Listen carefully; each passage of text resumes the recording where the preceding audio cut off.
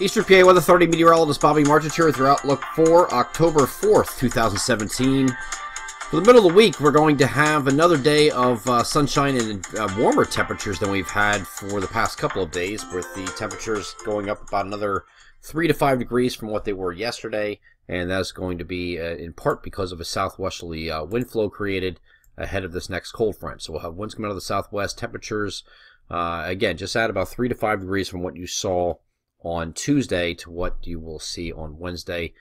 This is a southwesterly flow that's ahead of this cold front that's beginning to move to the south and east, and that is going to allow for these temperatures to spike a little bit today. So we're going to move a little bit forward from this point, just show you what this cold front does. Doesn't do much. As a matter of fact, most of it falls apart. Most of the precipitation involved with it falls apart, but it will be draped over our region on Thursday. So I don't think you're going to see plentiful sunshine, even though you probably don't see any precipitation during the day. We're going to call it partly to mostly cloudy, as that front is going to continue to sag to the south, but it's going to be draped right over top of the region. So partly to mostly cloudy skies are going to result, even though you're not seeing precipitation. And then we get into the overnight and into Friday morning, you can start seeing that front can become visible again, because you have a piece of energy that's going to ride along that. And you're going to have some light showers that are going to be possible here during the day on Friday. Again, the front is going to be draped right over the region, so you're going to have the opportunity for the clouds and a few showers to pop up on Friday. Once we get later in the day, as the threat diminishes. And then once we get to Saturday, that front is going to be pushed off to the north as a warm front in association with this area of low pressure moving into the Great Lakes. So this is going to drag this up as a warm front up to the north, and it's going to be north of the region. So we're expecting maybe some morning clouds on Saturday, but that should be giving way to sun in the afternoon. It's going to be a very warm day again. Again, when you're in this situation where you have a cold front out here, warm front here, you're all warm. You're warm sectored in this area. So this means that you're going to have a surge of warmth coming back into the picture.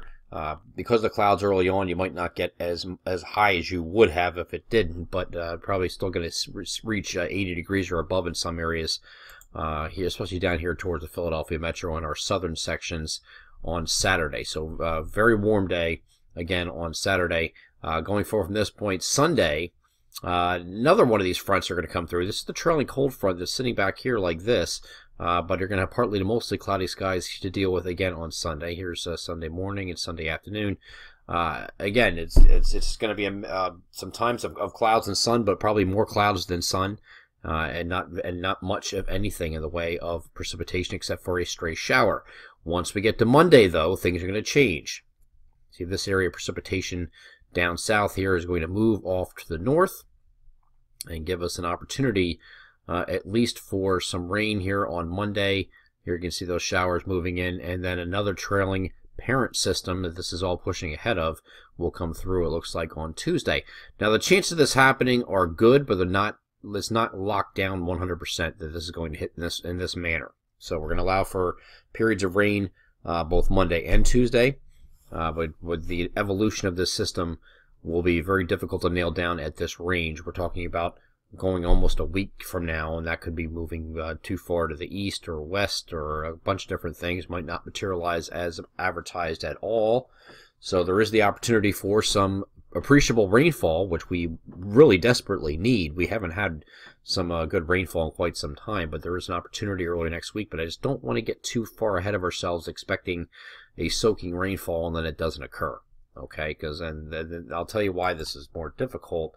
The origin of this system is tropical in nature. This is actually projected by some models to become tropical storm and even hurricane Nate in the Gulf of Mexico. This is the part of, climatologically, the part of the world that we start paying attention to now for tropical development down here in the Caribbean and the Gulf of Mexico. Less of an effect off of Africa, off the coast of Africa, like we were dealing with last month and the month before. Now we're talking about this area climatologically being the best area to spin up a tropical system. And this does, in fact, suggest that there will be a tropical, this actually says a hurricane in this particular model, making landfall here on the northern Gulf Coast.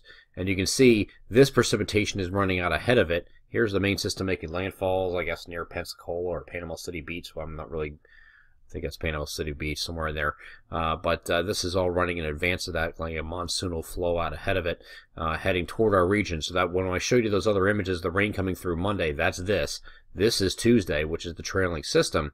Of course, once it got up to our latitude, it would not be a tropical system anymore. It would just be remnant rainfall and a potential for heavy rainfall.